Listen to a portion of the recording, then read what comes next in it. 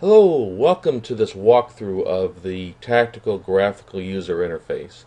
Tactical is for use with Crestron, touchscreen-based home automation systems, as well as a number of other systems such as PC-based systems. So take a look online at GUIJABOARD.com to see the tactical options. We had three goals in mind when we created Tactical. The first was to create a beautiful user interface.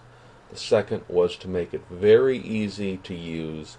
And the third was to make it exceptionally easy for you to customize for each of your projects. We know that no two projects are ever the same. Different projects use different sources.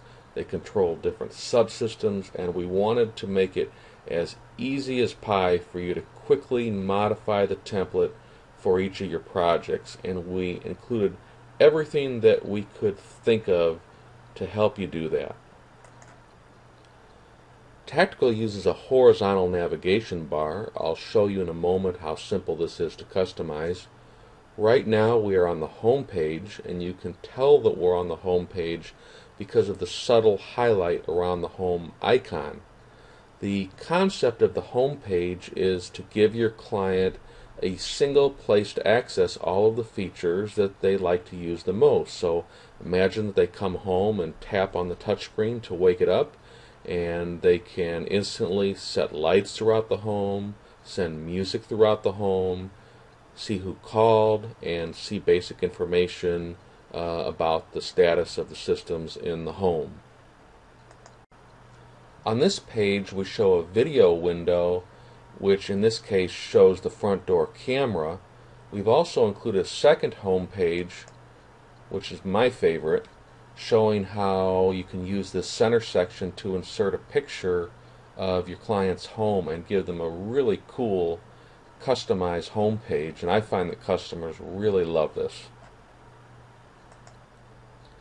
Let's imagine that you're programming a system where you're controlling the audio and video components, but not lights or security or climate.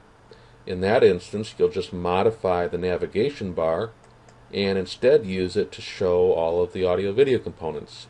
And we've included this navigation bar that you see here as well.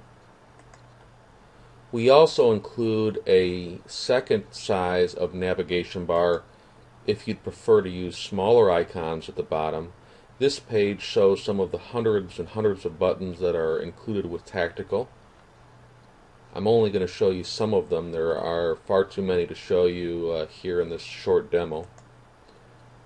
Here are some more examples.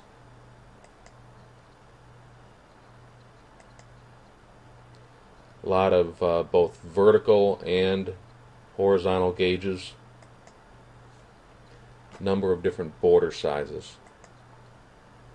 And we include 100 icons and 3 sizes of every icon. So again, we want to make it very easy for you to have whatever icon you need in whatever size you need.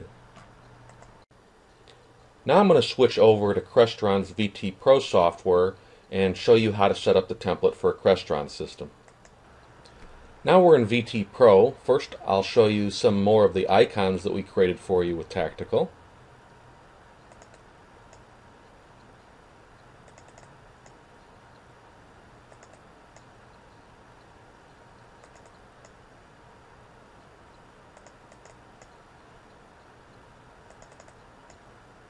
And here they are in the medium size. And here are some in the smaller size. Many of the pages that come with Tactical you'll likely never need or want to modify. I'm going to select the Blu-ray page as an example. This page comes with all of the standard commands that you need for a Blu-ray player. But I want to choose a page that we will want to modify, so I'm going to close this and I'm going to select the video source selection page.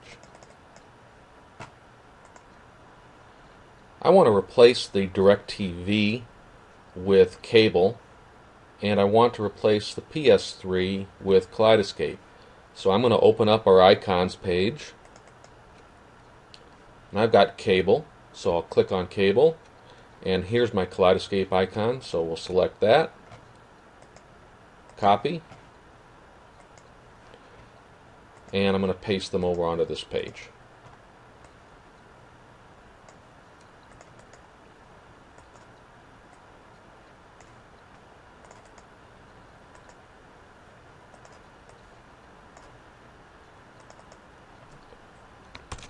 Rename each of them.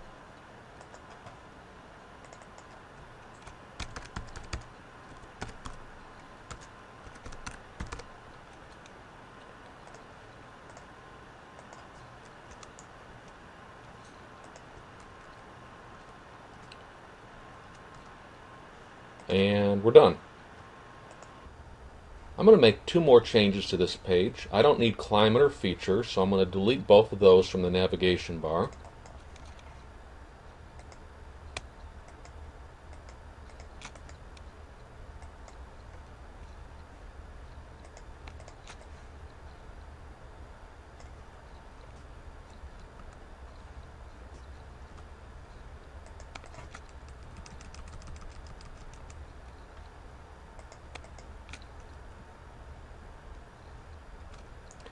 And now that I've changed this, this will apply across every page.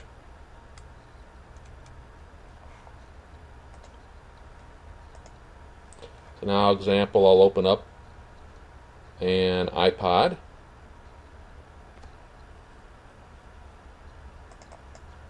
And you can see it's the same here now. As you start to work with Tactical, you'll notice how you can make almost any change you like and adapt it to any project without disrupting the flow and appearance of the GUI. It's not like some interfaces that use lots of different interface elements that look cool, but then you change one element and all of a sudden you find that everything else is thrown out of balance. So the last thing I'm going to do on this page is delete the room and floor plan buttons, which I don't need for this project, and I'm done with this page. So that's how simple it is to set up Tactical. In part 2 of this video, I'll show you Tactical in action. Thanks for watching.